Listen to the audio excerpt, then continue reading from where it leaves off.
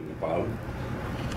I just want to thank the Nepalese, American Society of Nepalese Engineers for organizing this event and to give this opportunity to know about through our friends from Fairfax County Urban Rescue and Search Team. We have been able to know much about with the visual presentation. So we are very thankful to them, and the Embassy of Nepal would appreciate and thank all the association, Nepalese association, who has been so kind of organizing such programs and appreciating our search and rescue team. I have been attending many functions like this, and it is so nice of you all, Nepalese people living abroad.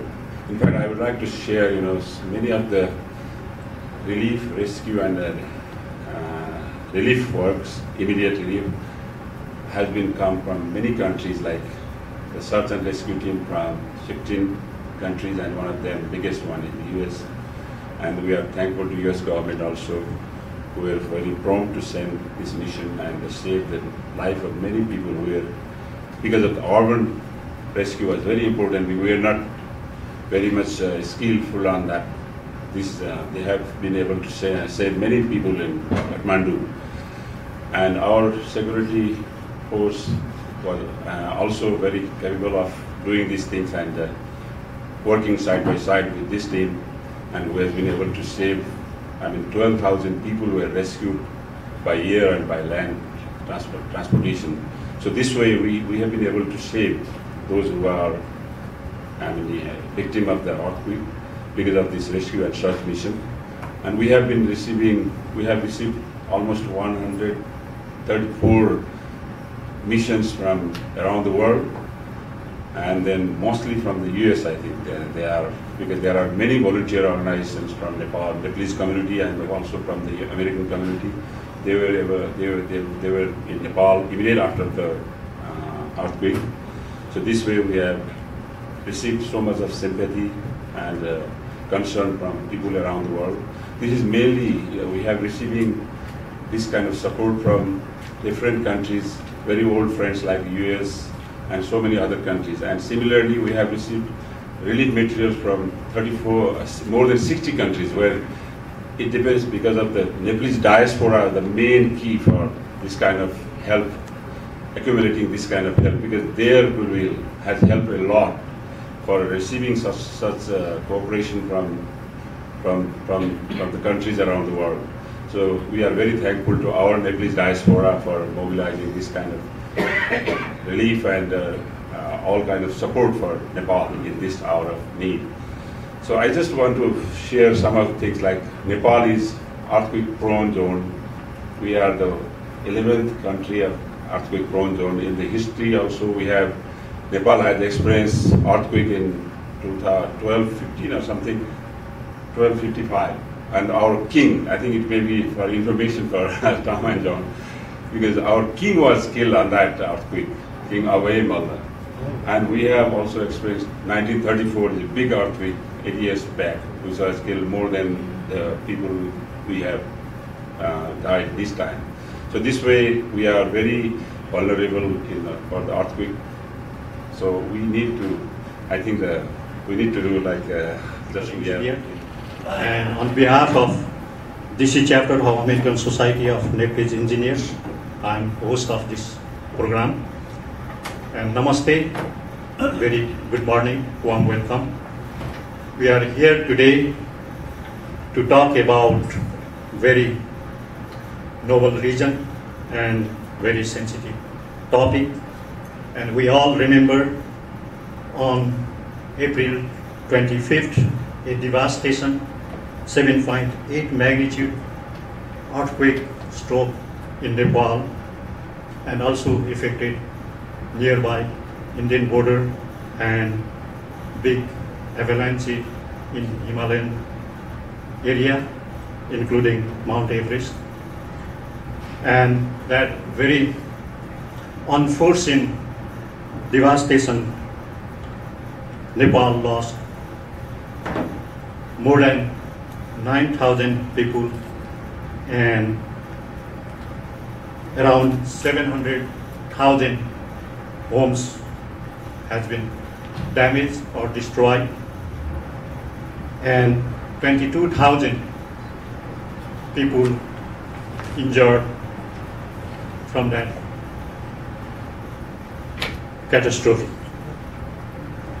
So as per the data of National Planning Commission, around 600 billion Nepalese rupees needs to be budgeted to reconstruct for that damage and destruction. And more about, we have need assessment for this disaster has been prepared by Government of Nepal. First of all, I'd like to welcome you all this morning here, waking up early in the morning. And I'd like to express my deepest gratitude to all. Thank you very much for being here today. After a devastating April 25 7.8 Richter scale earthquake, everybody in Nepal and around the world has been moved by it. Everybody in Nepal has been affected to some extent. About more than 8,700 people lost their lives. Not only Nepal, world has been moved by it. I'm sure you have read about it. Mount Everest literally moved, and so does Kathmandu. Its effect has been irreparable and unbearable to us. While its effect has been very bad, unfortunately, it was not unexpected. Experts have consistently placed Nepal and Kathmandu as the top 10 most vulnerable cities in the world.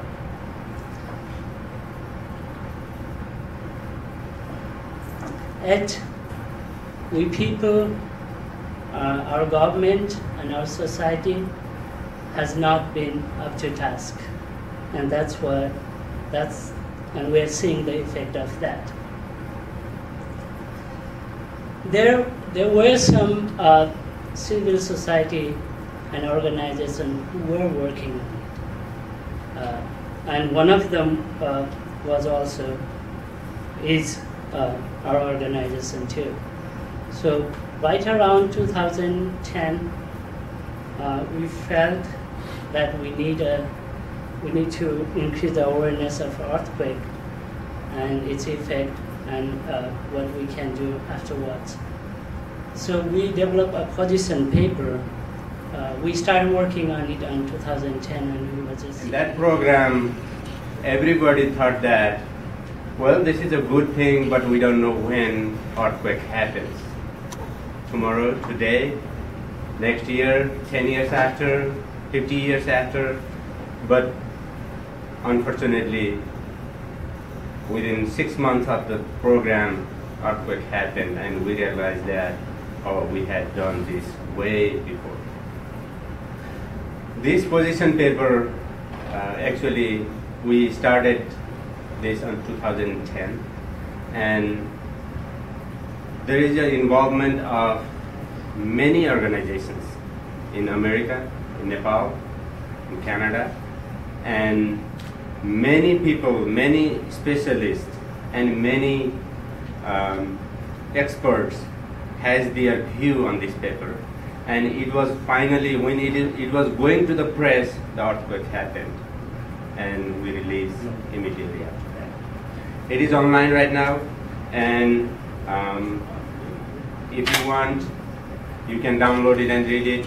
I would say this is the Gita for disaster mitigation, disaster reduction, planning, strategy kind of thing. I will briefly describe about what it has, and the detail you can read in the book. I'll try to explain in English, but I guess I feel better in Nepal in explaining what it means. So I would like to say sorry to John, Tom and Nancy if you don't understand, but you still can read the slides. All right, let's move ahead. यो चाहिँ American society of Nepalese engineers, can USA raw Nepal medical foundation of अमेरिकाले तीनवटाको joint भेन्चरमा तयार गरिएको paper हो। त्यसमा रमेश बाबु मल्ल जुन हाम्रो सोसाइटीका founding president हो, उहाँले लिड गर्नुभएको हो यो पेपर तयार गर्नको लागि र यो अहिले मैले त्यसलाई प्रेजेन्ट गर्दैछु। मेरो धेरै इनपुट भएर होइन कि यो हामीले रिलिज गरे भएर मैले चाहिँ यो बारे केही यहाँहरूलाई जानकारी दिनलाई गरेको हो। First of all let's go back and look at how it look like when the clock tower घण्टाघर, आई मिन द घण्टाघर 1934 मा को अगाडि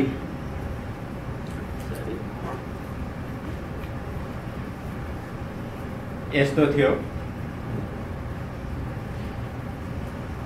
अब त्यसपछि यस्तो भयो। आफ्टर हामी 1990 सालको भूकम्प भन्छौँ, त्यसपछि यो हो। अपर्चुनेटली वी ह्याड कभर पेज हो यसको।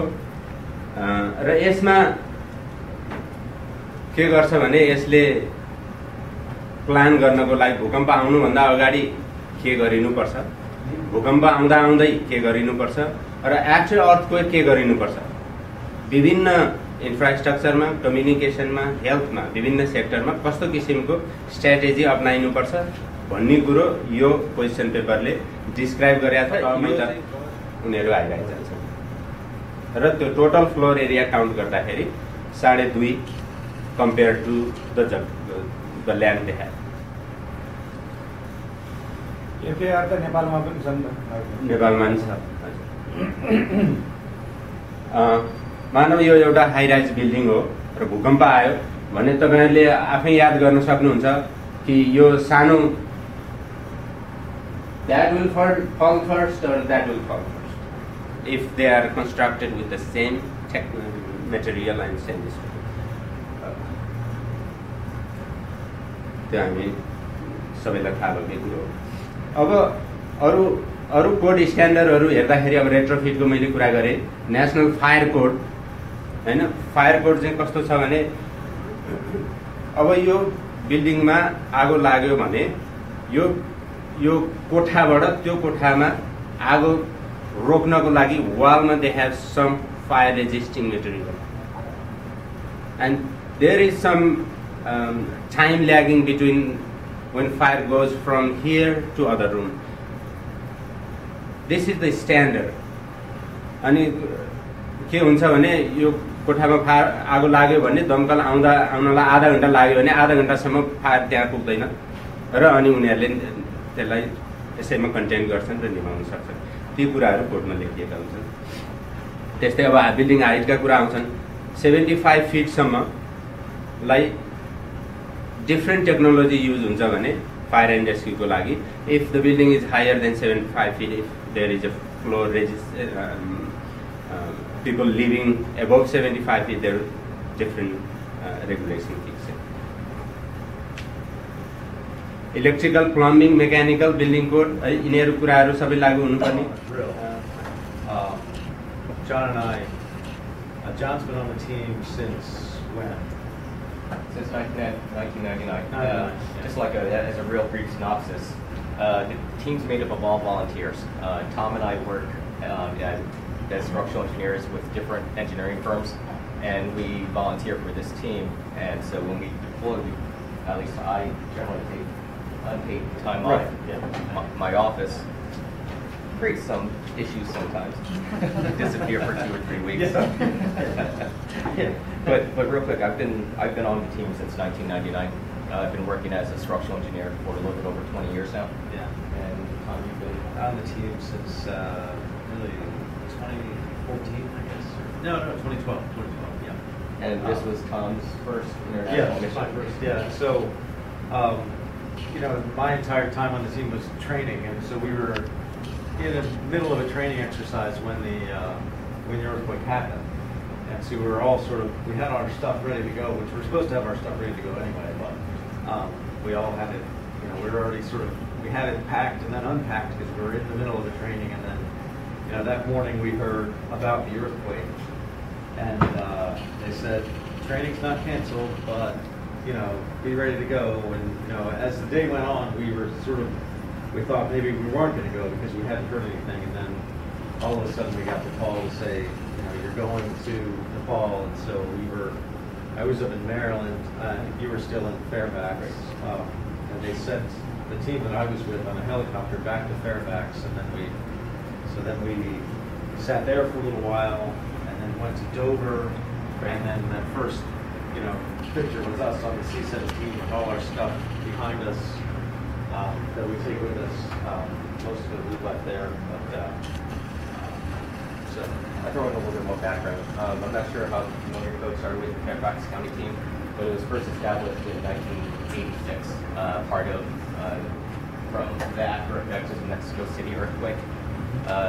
USAID and State Department determined there was a great need for search and rescue operations.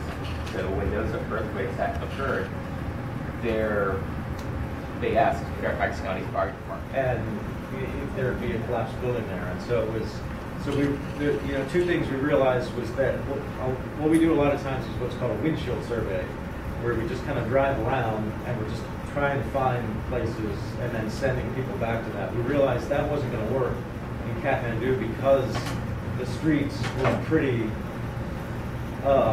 chaotic. I mean, and not, there's not really a defined grid system, and it just seemed like buildings just kind of got placed where there was space. And so even if you were driving to a building, sometimes you would have to park and then walk through alleys to get to it. There was no way to actually drive to it. Right. The other thing we realized was that it was extremely safe. And I was out at 3 a.m. that night with nothing but a headlamp, and I was with Tracy. It was me and Tracy. Right. And we would, everywhere we went, we'd gather this crowd of people, and never did we feel threatened at all. Everybody just said, thank you. Yeah, safe regards to crime, because yes.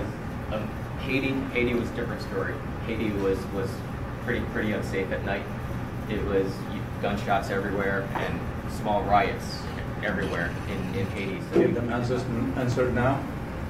And with that, I'd like to open the floor for questions, about 5 minutes maybe.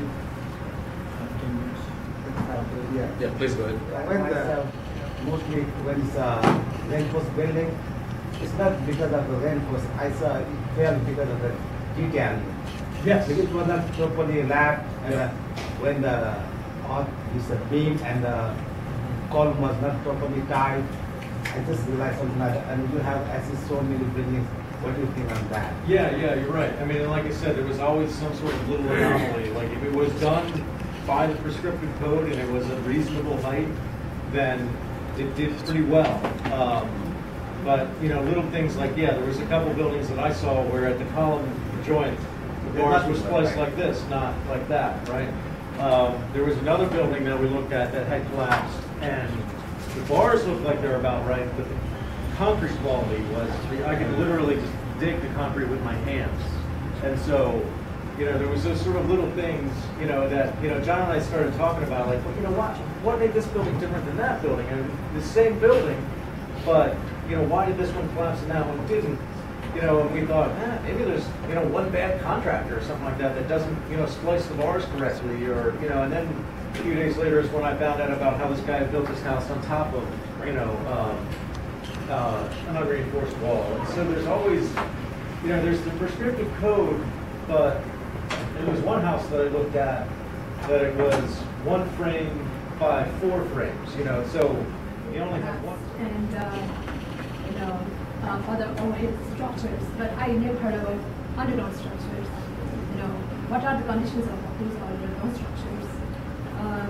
Or do you know anyone is doing assessment of those underground structures after this quake? Army installations, everything was on grade. There were a few garages in Kathmandu that we didn't see. Is that what your question is, or are you talking about specifically? Not especially the building, but underground structures like sewer, water, or underground structures. Oh, yeah, right. Right. Well, yeah, I mean, a lot of times, I mean, even here, those things get, I mean, that's the first thing that happens. There's a gas leak, you know. The sewers were obviously fairly well damaged. The power did end up coming back on while we were there. I mean, we were always on generator power, but I would, and there seemed to be a lot of infrastructure work. Yes, because you are saying that this earthquake preparedness and this is very good for this type of situation, you know, back in Nepal or any country. Have American Society of Nepalese Engineers provided this information to, there are so many engineering colleges in Nepal, or government like engineering, you know, whoever working for this, or NSAID, you know, in that way American Society of Engineering is working or not? Thank you. Because this paper, you know, as a member of American Society of Engineers also, I found very good. I never went further into the internet site. You know, okay, thank you, Lokadarshan, for the question. That's right. We have Nepal Legion Committee in our society. Dr. Ananda Vaidya is working on that, and he is currently in Nepal leading a team of engineers. And he is going to the press and publishing all those and distributing to all the agencies wherever it needs. First, we have now printed like 1,000 copies. We'll see how the demand would be, and based on the demand, we will be printing more in the